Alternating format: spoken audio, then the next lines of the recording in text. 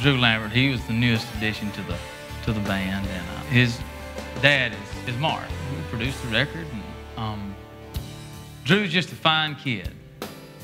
We call him the kid on the stage. He said, "Glenn, can that be my nickname?" I said, "Sure, Drew, it could be your nickname." So Drew's a really smart kid, graduate of University of Tennessee, who's just a great player, and he's actually, had the opportunity of playing on the new Leon Russell record, and a kid that I learned from on the road. He's just a real bright-spirited guy, and I love him all to death. We were hardcore